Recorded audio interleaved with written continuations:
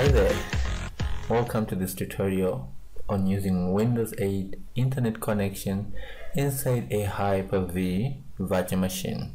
My name is William and I'm excited to share with you my experience that I went through after installing a virtual machine on my laptop.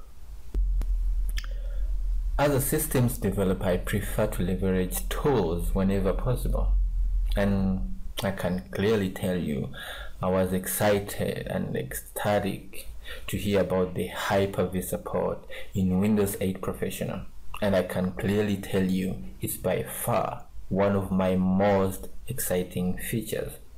Traditionally, I used to use VirtualBox to separate my client development environments. Dedicating a virtual machine to each environment keeps my machine clean and reduces the overheads of all apps. After some research, try and error, I was able to figure it out and configure Hyper-V to use my machine's internet connection. I thought it would be helpful to document the process as a way to help others looking for the same information. Now, the first step we have to do is to launch our Hyper-V Virtual Machine Manager.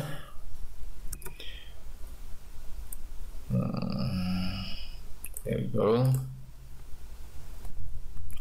Now, I forgot to mention, you must make sure that your virtual machine is not running. It should be off. Okay, if you ensure that, on the right hand side on the actions pane, click Virtual Switch Manager. When the Virtual Switch Manager opens, on the left hand side, make sure you click the new virtual network switch, and on the right hand side, make sure you select internal and click create virtual switch. You can name it any name you want.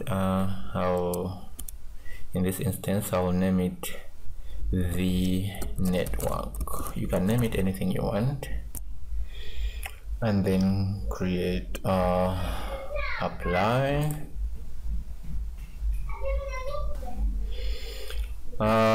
In Windows 8 systems tray, on our wireless icon, you can see an identified network. Click right click and open network sharing center.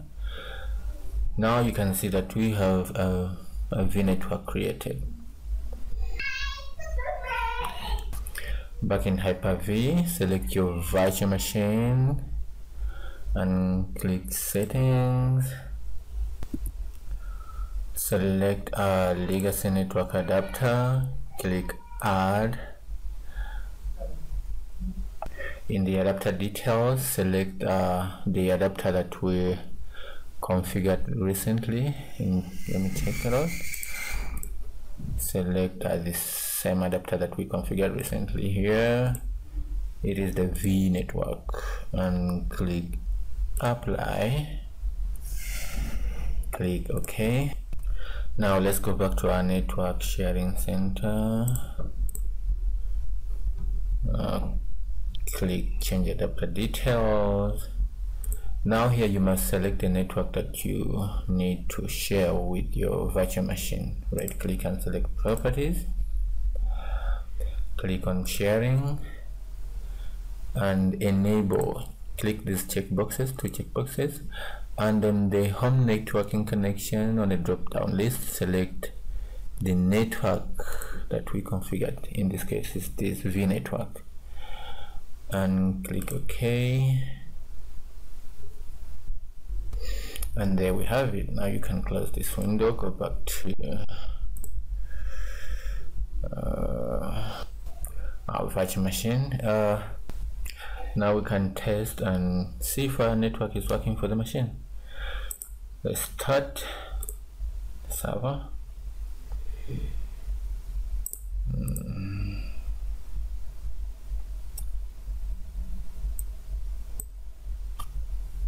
This will take a while. I'll run it faster.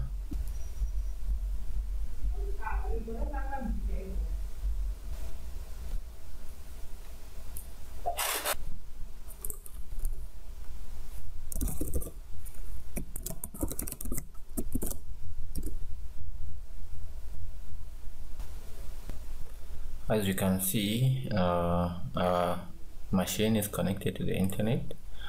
We can go on and test it on Internet Explorer. So for Google, there we go.